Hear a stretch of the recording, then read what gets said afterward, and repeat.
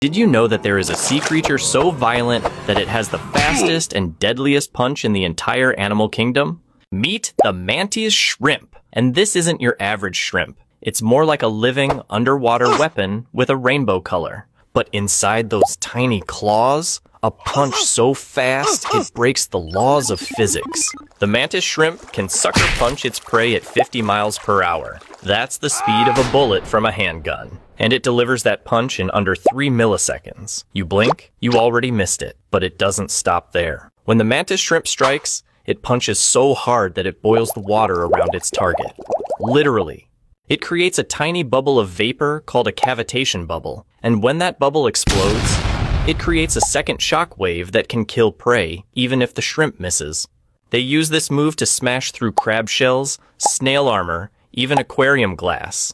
Yes, they've shattered tanks, and their claws regenerate like Wolverine if damaged.